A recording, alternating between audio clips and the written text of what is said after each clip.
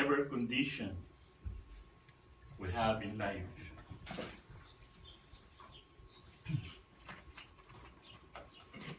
Happiness and difficulties, let us give honor and praise to God. Amen. Amen. And let us give all the glory to the one who created us and to the one who saves us. And let us prepare our hearts unto the Lord as we come to the throne of praise to the preaching of the Word of God. As Acts chapter 6 verse 16 says, "But rise and stand upon thy feet, for I have appeared unto thee for this purpose." Sabi niya, to make thee a minister and a witness both of these things which thou hast seen, and of those things in which I will appear unto thee. Now, our message is about our one superlative purpose. What is our one superlative purpose? Since the time we came to know, or since the time we trusted the Lord Jesus Christ as our personal Lord and Savior. Remember that it is important to know, as we look at the pages of the Word of God, as what Acts chapter 26 verse 16, when he said that, "For I have appeared unto thee for this purpose, to make thee a minister." Of course, ministering is serving, and to be a witness. God wants us to minister. Of course, if you're a Christian, God wants you to minister for those who do not know the Lord Jesus Christ. He also says that he wants you to be a witness. You see, he also says here, both of these things which thou hast seen, and of those things in the which I will appear unto thee. Actually, according to Apostle Paul also, in Philippians chapter 3 and in verse 13 says, "Brethren," he said, "I count not myself to have apprehended, but this one thing I do, forgetting those things which are behind, and reaching forth unto those things which are before." Maybe we have some frustrations, we have some failures in the past that we need to let behind. But let us go, sabi niya rito, to reach forth unto those things which are before. Now, remember that we really have one purpose. We really have one plan. And we really have one program. And we know that one thing is to glorify the Lord Jesus Christ. Amen. And I like the song says, "To God be the glory." Now the question is, can we show to God that we glorify Him? Now, how do we show that we glorify God? Now, there are three things that we need to consider in our message. We seek to glorify the Lord through our divine worship. Number two, we seek to glorify the Lord through the demonstration of His love. And then number three, we seek to glorify the Lord through discovering His grace to others, or to discover His grace to others. Now, like what I said in our first point, we have to seek to glorify the Lord through our divine worship. And as we worship the Lord, we should worship the Lord through the music. Amen. And that's why when we sing unto the Lord, let us sing. Let us sing. Amen. Hindi yung, ano tawag tinuturo niya parang nag-ano ka na? Nililipsing. Some are just lipsing. Diba?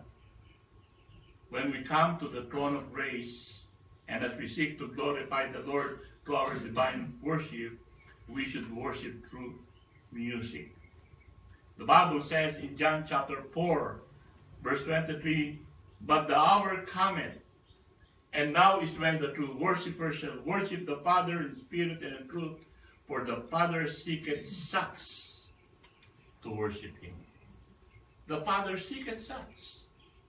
And we know that whether it is joining it with a congregational hymn or choruses, or sabihin na po natin, if it is listening as a choir or someone else, share a special number. When we open our hearts, brethren, our minds and our mouths to Him in worshipful expression in song and word, we are showing our love to Him. Amen? Kaya nga, when we sing unto the Lord, let's give the best song that we can from the heart. Hayaan natin, let other people hear that we are singing as part of our hymn, as part of our worship unto the Lord. Now remember, it has nothing to do with whether we sing in tune or on the key. Or it has nothing to do with talent. Brethren, it is a matter of our worship to the Lord. Probably you might have a good voice, but if you are not using it for Him, or if you are not singing for the Lord well, or your life is not showing that you're giving your voice or your music unto the Lord. And the Bible says in 1 Corinthians chapter 14 and in verse 15, "I will sing with the Spirit, and I will sing with the understanding also." Amen? We know that every time we come to this room and to this place as a place where name is being lifted up. And as we come together for a time that we need to sing, let us give our best to sing praises unto the Lord, believing that when you sing, the Lord sings with us. Amen. Now, brethren, we should seek to glorify the Lord through our divine worship, and we should worship Him through the music. Amen. We do not need na magkalampagan dito. We have just two instruments that we are using, plus all of us who make a loud voice to sing unto the Lord. We know that God is being glorified in our midst. Amen. We can feel His presence as we give our hearts, as we give our voices to sing and worship the Lord to our hymn and to our singing. Now remember, we should worship also not only in music, but we also worship the Lord through the message. Christian, the focal point of the service is the message from the Word of God. Certainly, as we listen to the Word of God, remember that the Spirit of God will deal, or is dealing, or is deal, the Spirit of God deals with our hearts. Amen. The Lord has told us that the Word of God is alive. And it cuts and divides our thoughts and uses it to convict us. Amen. The Bible says in Hebrews chapter 4 verse 12, "For the Word of God is quick and powerful and sharper than any two-edged sword, piercing even to the dividing asunder of soul and spirit and joints of marrow, and a discerner of the thoughts and intents of the heart." And that's why from time to time, maybe some of you felt it, that when you listen to the message of the Word of God, when the preaching is preached with boldness and with power, sometimes it cuts, it hurts us, feeling that parang natatamaan ako. I feel the Spirit of God working in me, and I am convicted of my weakness. I am convicted of my shortcoming. I am convicted of my sinfulness. I am convicted of my neglect. I am convicted of whatever faults we made in our Christian life. Bakit dumarating na we felt that we are being hurt? You know the reason why? It shows that the Word of God is alive and active. Amen? It shows that the Word of God kaya sabi niya, it is quick and powerful and sharper than any two-edged sword. So makikita natin dito mga kapatid, that as we listen to the Spirit of God, He is dealing with our hearts. It cuts and divides our thoughts. And we know for the lost, He uses the Word of God to draw all men to Himself when the Bible is being preached. Amen? When do you come to know the Lord Jesus Christ? In every circumstances of life, it may be reading the Word of God by yourself and without understanding it. But when you read it sincerely, you will have, and the Holy Spirit will lead you into enlightenment for you to realize that the words that you are being read parang convicting you.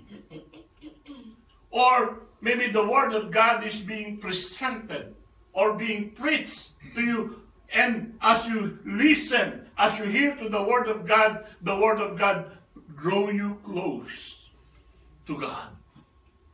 Kinukundik niya tayo sa ating mga kasalanan. And as He convict us for our transgression and for our sinfulness, and that's the reason why we come to God. Lord, forgive me. Amen. Lord, I come to Thee. I trusted Thee. I want You to be my Savior. Of course, we know that is the message for the lost. He uses the Word to draw all men to Himself. And for the believers, we know that He uses the Word of God to shape and mold us into what He desires us or for us to become. Right? 1 Corinthians 1:18 says, for the preaching of the cross to the sinners, to the world, for them it is foolishness, but unto us which are saved, it is the power of God. Amen. For unto us which are saved, we know that we can be empowered by the Word of God.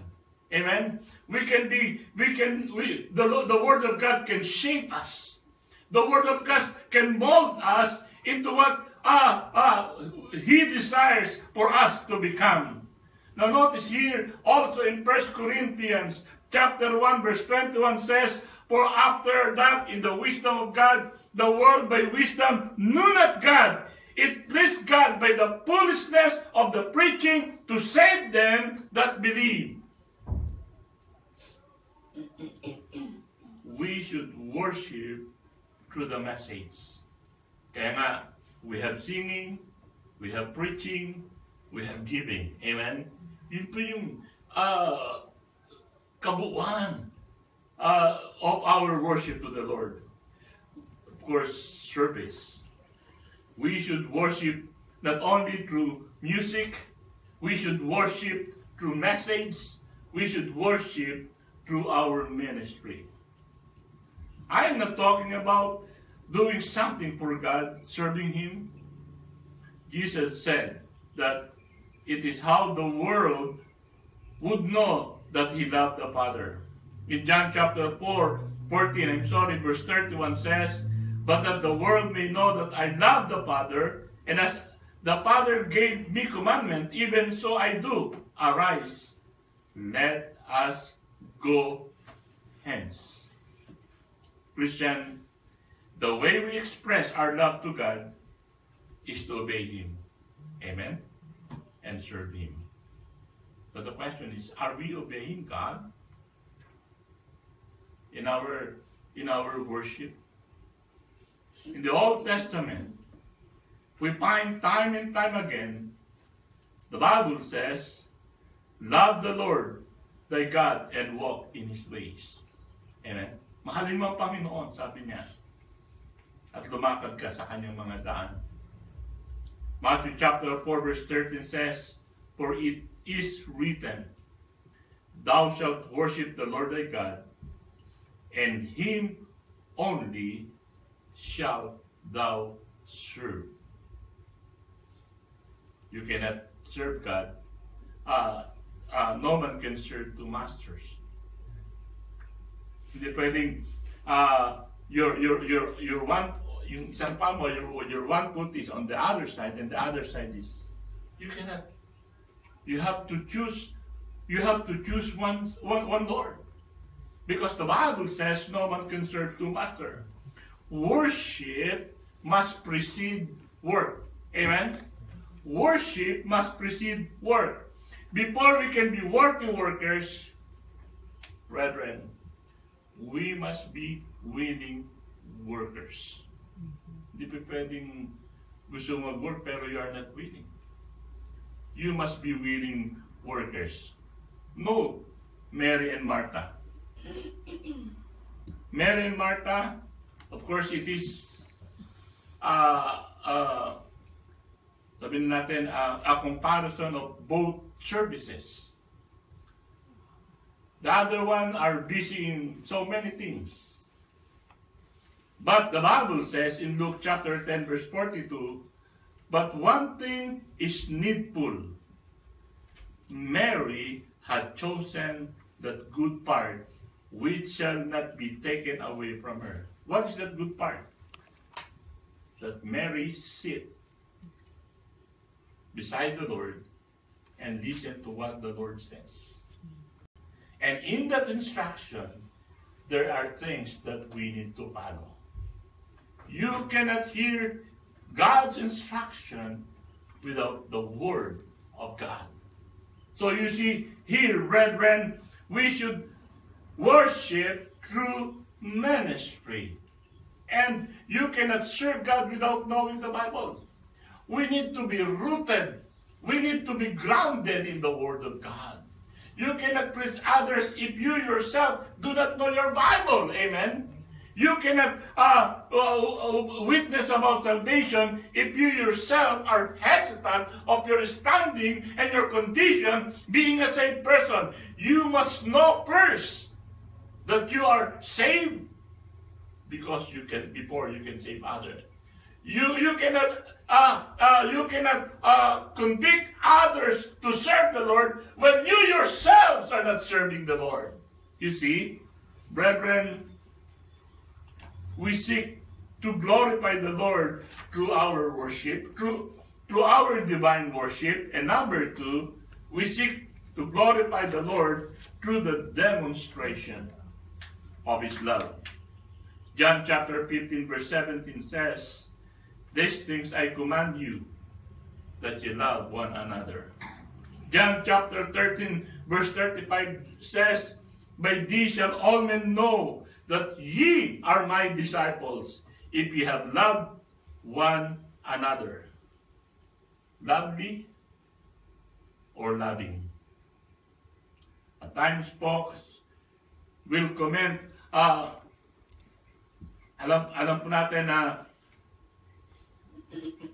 we comment on there are times when you hear someone telling, wow, sabi niya, you have a lovely church.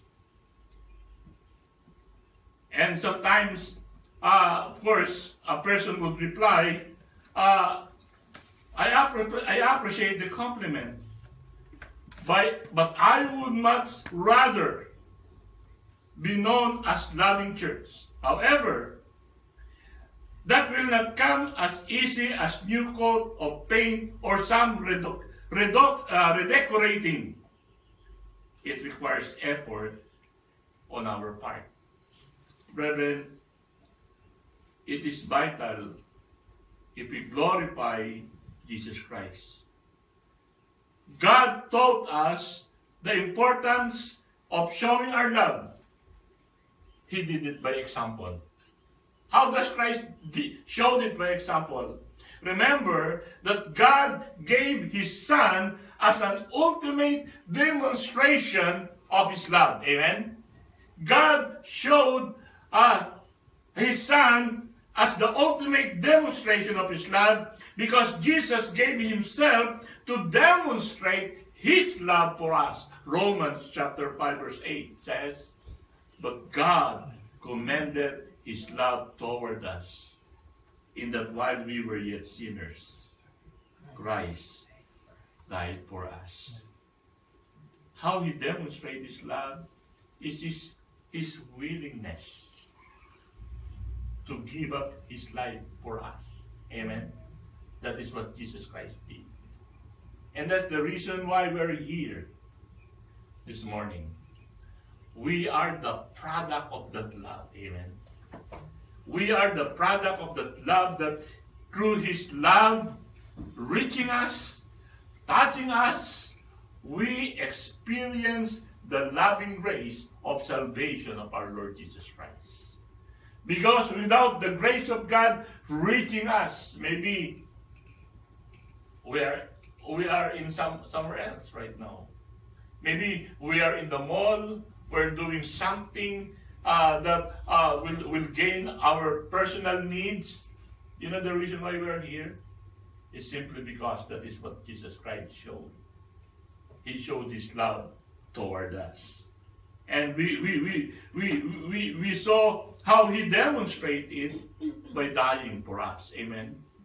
Now, Christian, it is our responsibility. Not just for some, but for every child of God. It is for every member of First Filipino Missionary Baptist Church. That is what reaching out is all about. That is our ministry. That we seek to glorify the Lord through the demonstration of our love. We demonstrate our love through our faithfulness. We demonstrate our love to God through our worship. We demonstrate our love through our service. We demonstrate our love through our giving. We demonstrate our love through our loyalty. We demonstrate our love through our faithfulness. And we demonstrate our love by reaching out someone and bring them at the foot of Christ. Every time we reach out to someone in love, we are glorifying the Lord Jesus Christ.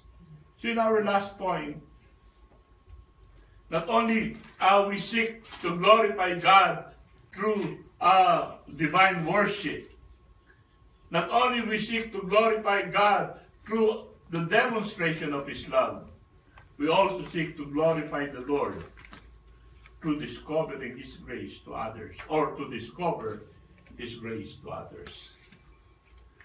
Remember, it is the message everyone must hear. It is the message. Because we know that there is no salvation apart from the grace of God. Amen. There is no salvation. You can be a member of a church without God saving you by His grace. Being a member cannot make you a Christian. Amen. You can be baptized in a true church, but without trusting Christ and receiving the grace of God. You can be, sabi na natin, immersed several times. If you do not receive the grace of salvation, then all of those things are nothing. Now, notice here, it is the message everyone must hear. Because the Bible says, there is no salvation apart from the grace of God. The message that God loves us and gave His Son, Jesus, on the Calvary, that we might be saved. This is the important message in the world. And that's why Mark chapter 16 verse 15, and he said unto them, go ye into all the world. We know that even though our church is very small, we're blessed. No. Because personally, maybe we're not reaching out. But through our giving, we are reaching out other people through sending our support to our missions and to our missionaries. And sometimes they are doing the task for us. But it's much better if we ourselves are doing that also. Not just in foreign mission or in foreign land, but even in our own Jerusalem.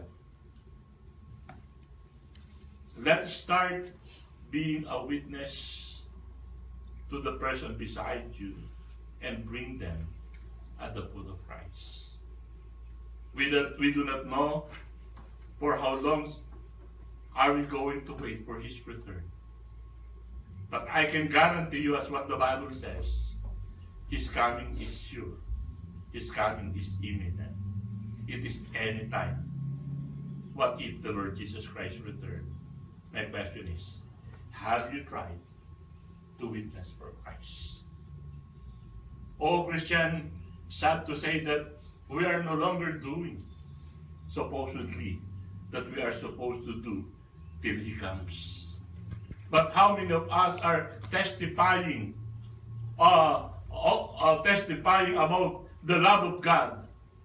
Christian, it is the message everyone must hear.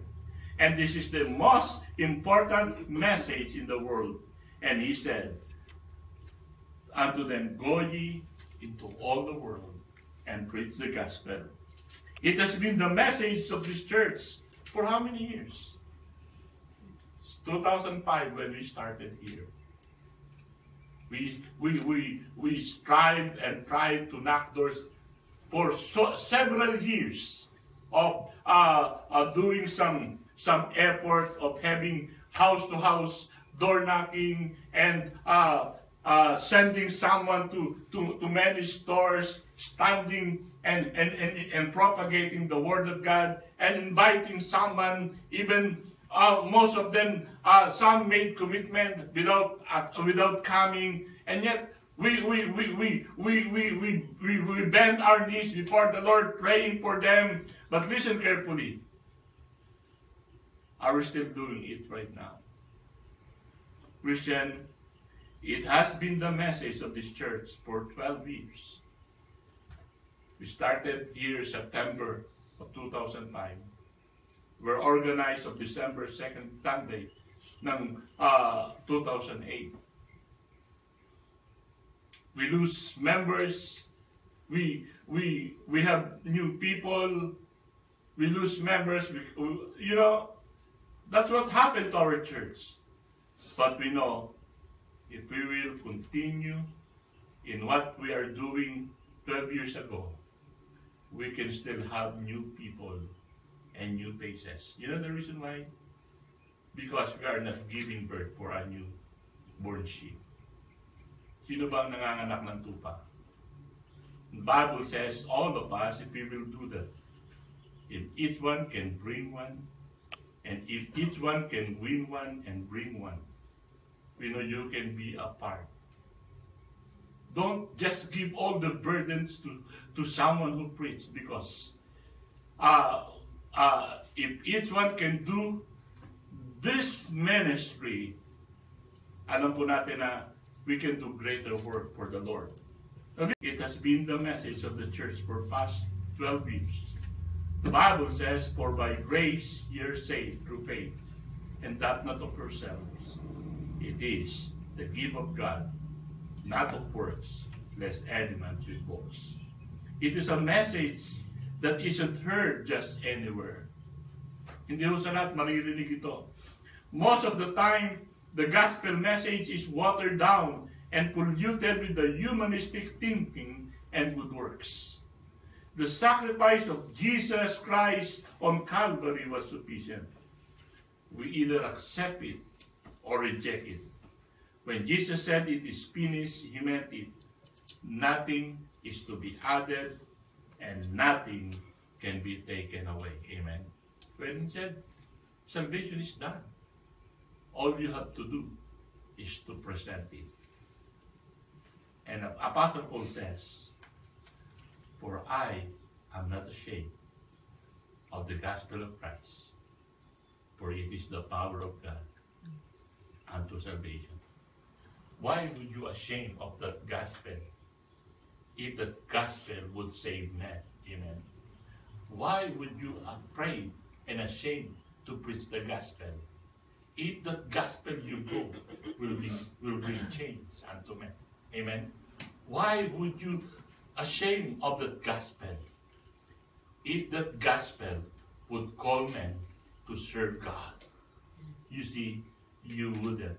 And that's why Apostle Paul says, for I am not ashamed of the gospel of Christ, for it is the power of God unto salvation. I heard somebody says, minsan in witnessing and reaching people, you might not be like great preacher, but when you reach others people, you can produce great preacher through the fruit that you brought unto the Lord.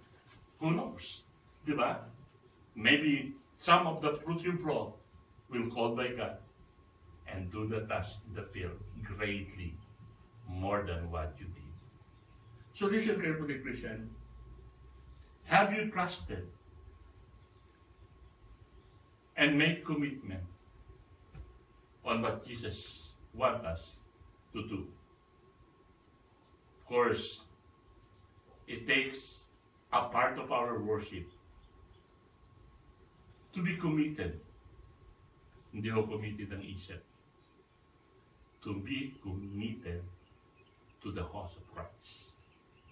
We know we are to thank God because God is still giving us a chance to serve Him in the fullness of our strength and our ability. Because one of these days, that God is going to close the books where we can serve Him. Serve Him while we have chance, and commit while we can do such commitment unto the Lord. Because time will come. Everything is done. Everything will be closed. All you have to do at that moment is to worship Him. If you want to serve Him, if you want to commit your life unto the Lord, take a chance. Because we know that God is giving us an opportunity to serve Him with all our heart and glorify God. And glorify God. Let us pray.